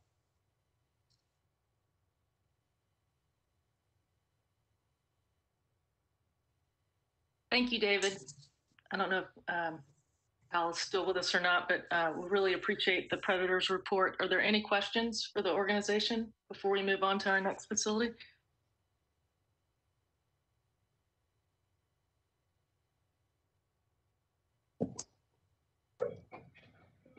Well, thank you. We know you guys don't let up and you won't let up, and we're all eagerly excited to be back in the arena. So if there are no questions, then we will move on to the Nashville Sounds First Horizon Park update. Thank you all. Hope to see you soon. All right. Good afternoon now. My name is Adam Neuse, General Manager here with the Nashville Sounds. Also have Doug Scopel, Vice President of Ops, on our call as well. We have been crossing off our notes and talking points, so we will have a nice short presentation kind of by design, but we will kind of first start with, I see Bob still on the call, Bob Flynn, and we are so thankful for their hard work at Nissan Stadium. It's important to our success that they got it right.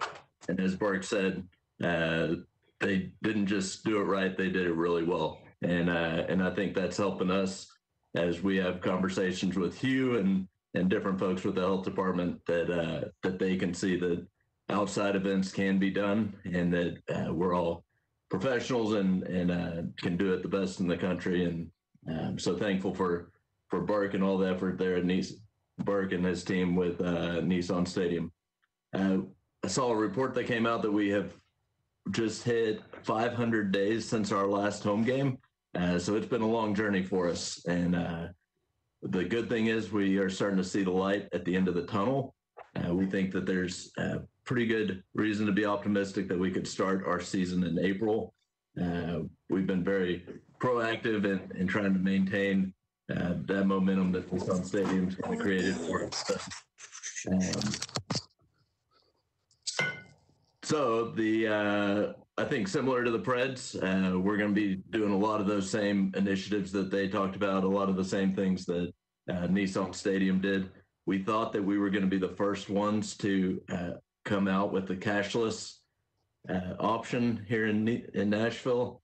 So we have plans to go cashless this year, really eliminate some of those contact points and be aggressive in just providing that good, safe environment for the fans. So the Preds beat us to it, but we'll follow suit and be ready to go. As mentioned, we think April should start, so that would be a full 144 game season, 72 games here at the ballpark. They play 144 games in 150 days, so it's a journey as a minor league baseball guy, but we're excited to try to get those games in. I think a lot of it's going to be dictated on when spring training starts. So they're telling us that as soon as Major League Baseball starts, we will have AAA join them.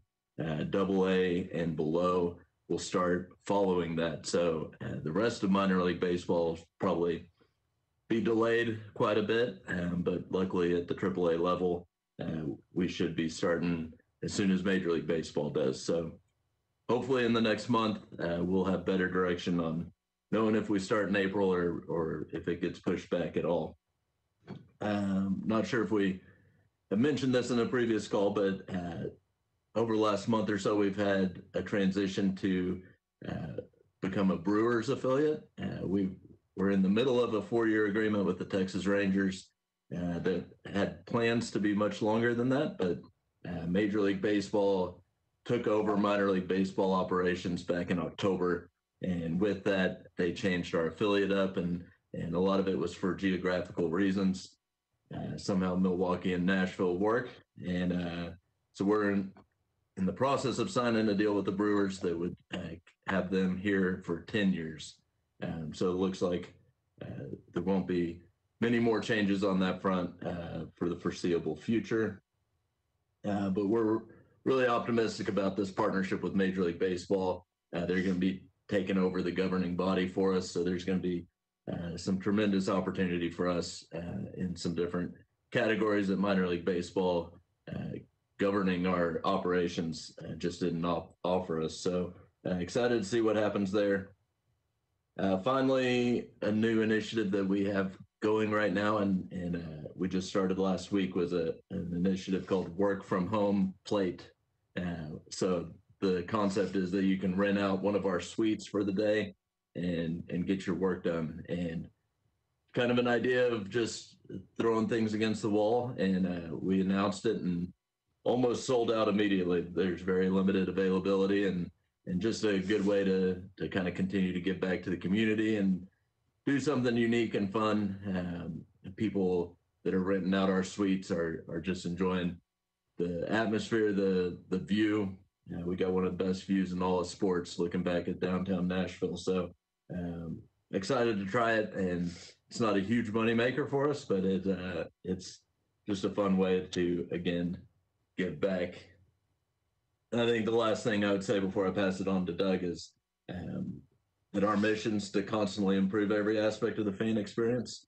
And we have been planning for 500 days now. A lot of really cool things for that fan experience. And even if we have restrictions, even if we have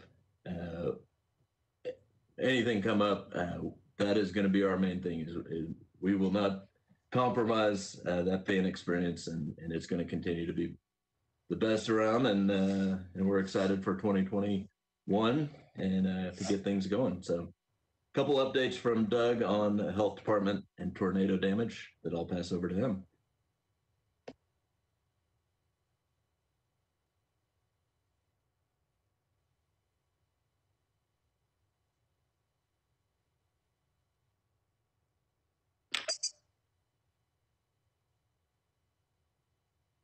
Doug, are you still on the line? Adam, we appreciate I'll run over to him and tell him to get off.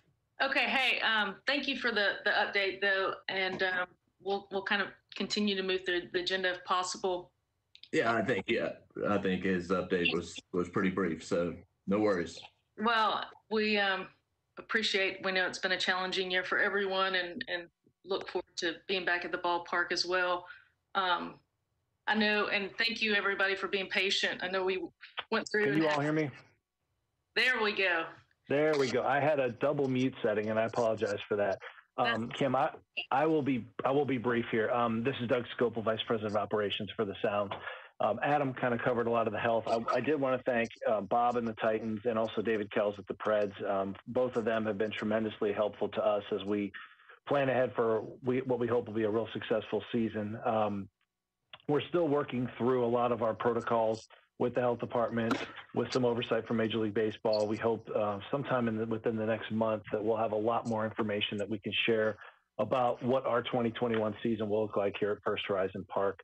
I think I've mentioned on previous calls, but wanted to tell this body again, all of the tornado damage we sustained, I feel like it was a long time ago, but 10 months ago, that is all fully repaired, fully paid. So we are back made whole on that. And there's a lot of people involved with that.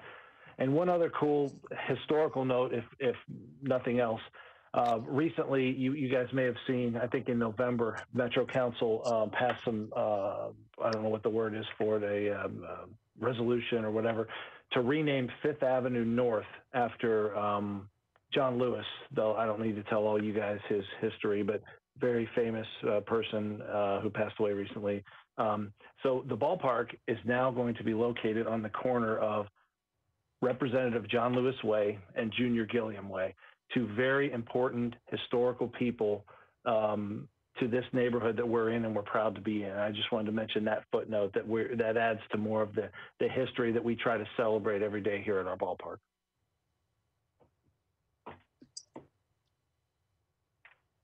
Thank you, Doug. I did not realize the street change, and that's tremendous. And thank you for your update. We appreciate everybody hanging in, and I know we try to focus on one venue per meeting, but given the fact that a lot has happened, this has been a year of adjustments, and there has been a lot of challenges thrown our way, and we have pivoted and adjusted by doing tremendous things in the community at our venues, and we thought it was important to highlight those to start off our January meeting. Are there any questions for the sounds, or can we move on to the next agenda item? Okay, hearing none, that will bring us to our 2021 board elections. Each January, the authority holds an election for officers of chair, vice chair, secretary. And in your materials on Friday, you should have received a memo that explains the process for our annual officer elections. Nominations will be taken from the floor either as a slate or for individual positions. And nominations do not require a second.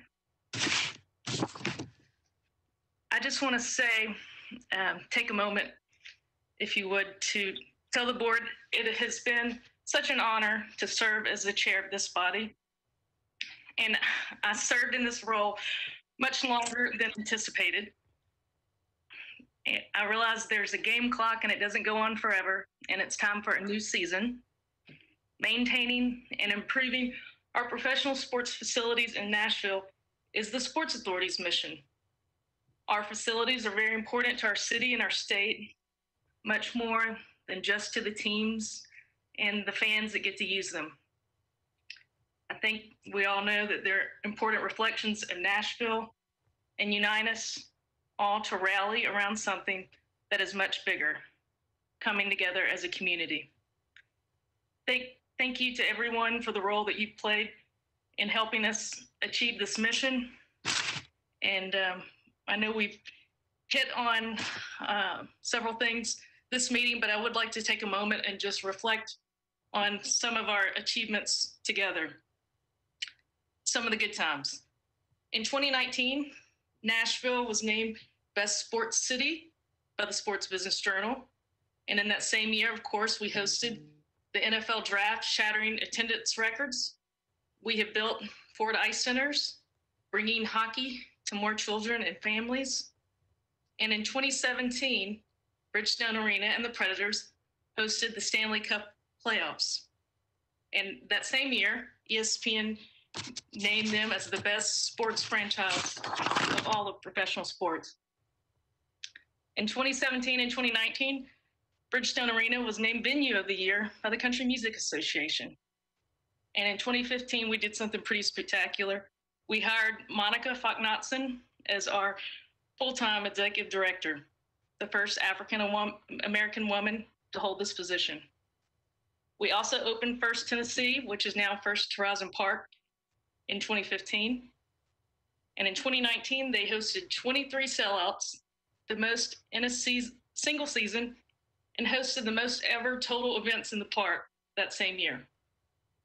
The ballpark also had a big role in setting the stage for bringing soccer, and by sharing their facility with the USL team in 2018 and 2019. And now Major League Soccer is in Nashville, and the Titans organization is sharing Nissan Stadium with our new MLS team. And of course, our new stadium is under construction. We have all achieved these milestones together, and we certainly have much more to do together. And no doubt that we won't let up, and I know we will. So at this time, I would like to nominate a slate of candidates for our officers' elections that would include Chair Kathy Bender, Vice Chair Frank Harrison, and Secretary Emmett Wynn. I believe they would make an exceptional executive committee and would each serve in these roles with distinction. Are there any other nominations from the floor? Or any comments?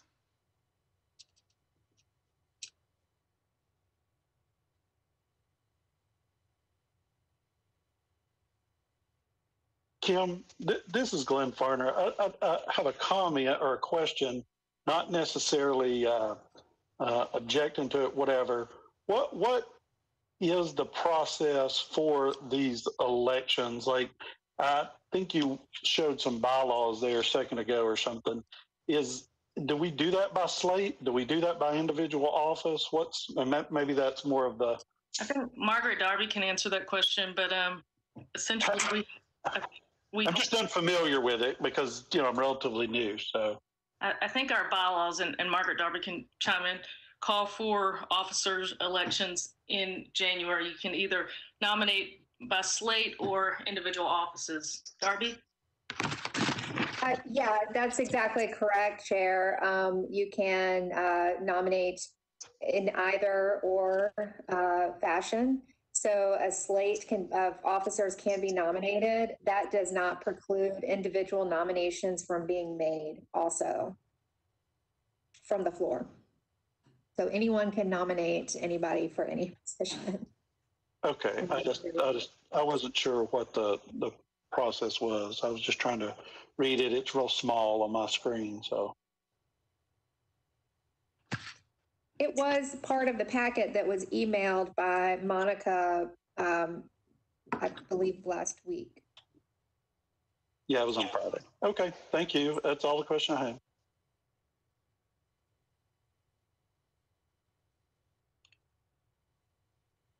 Okay, we have a nomination out there. Are there others? Or do we want to comments?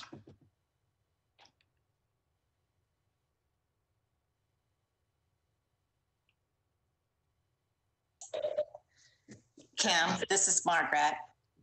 If there are no more nominations, I move that the nomination cease and that we vote by acclamation the slate that you proposed. This is Glenn. I'll second the motion.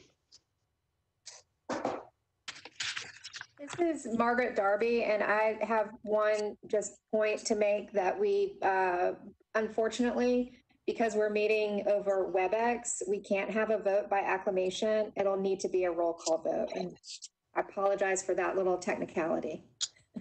I think we're used to it, Margaret. I can, if I can run through members and ask you how you vote. If there are any other. All right, we are ready to go. Let me find my list.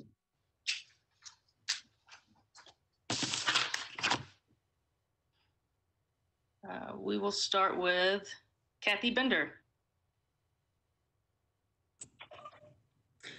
I just got a text from her that she fell off, so I think she'll try to get back on. Okay. Emmett Wynn. Margaret Bim. Aye. Don Deering. Aye. Glenn Parner. Aye. Melvin Gill. Yes. John Glassmeyer. Yes. Frank Harrison. Aye. Dan Hogan. Aye. Aaron McGee.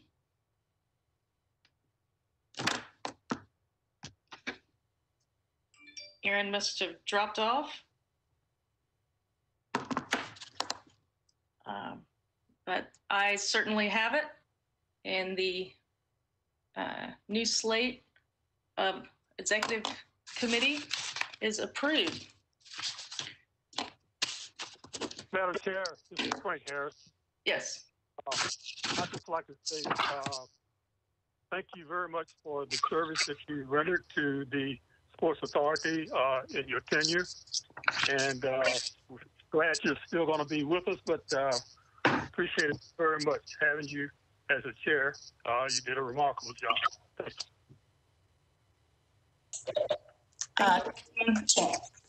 Thank you. Kim, can I be recognized? Yes, ma'am. That was a wonderful statement and a wonderful look back at what you have done to lead this authority for the past few years. Has it been 5 years, 6 years? How long has it been? 5, 6? I think 5. Not sure. Well, I think probably Kathy and Emmett and I were the board members that were on the board when you assumed the leadership. And I just want to tell you how much I really appreciate your steady, capable leadership. You've been the face of the Sports Authority along with Monica, and you have represented us so well. And you have served on many committees as chair of the Sports Authority. You have signed numerous documents as our chair.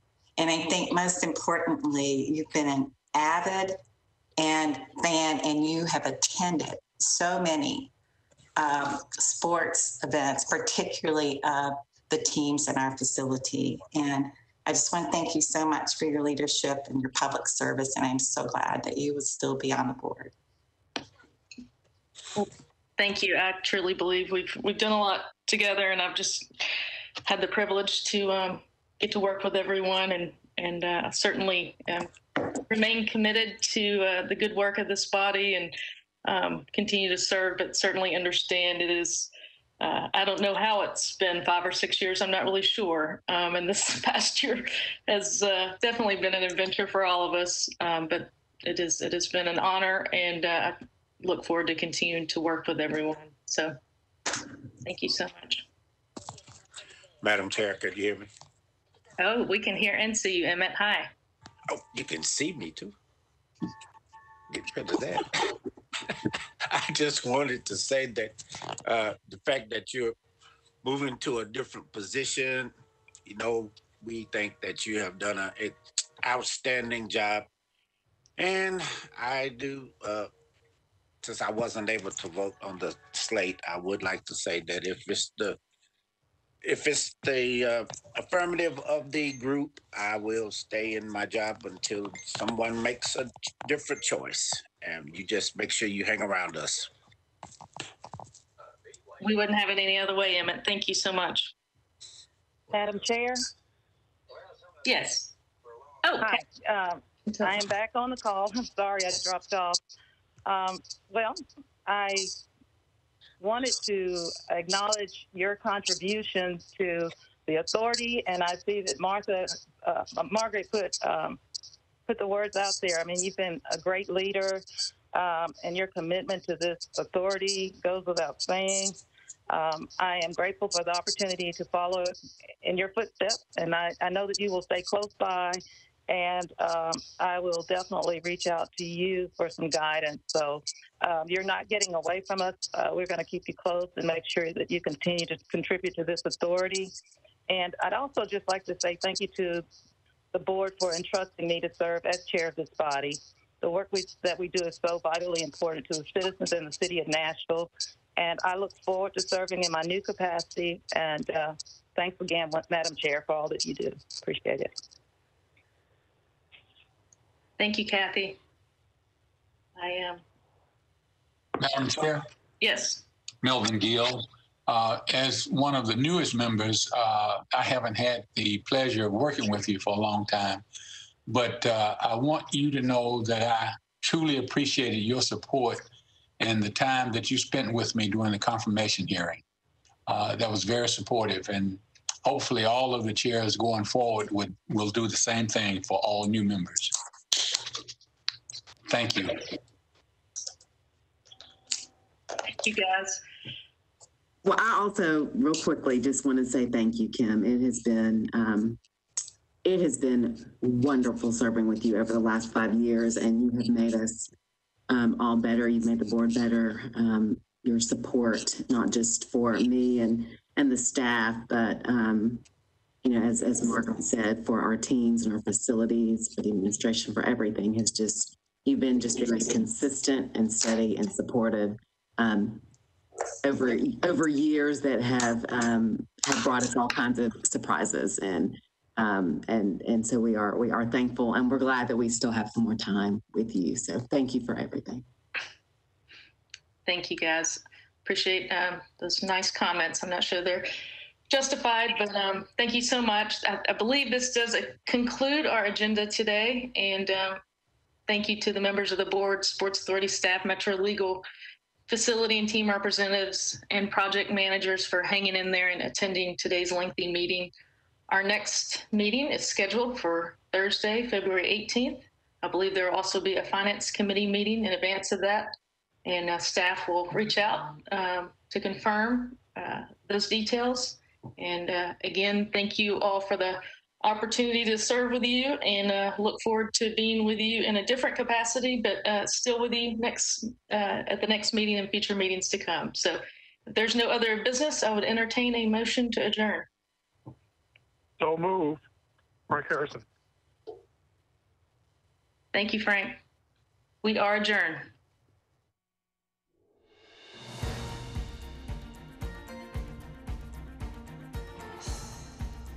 This has been a service of the Metro Nashville Network.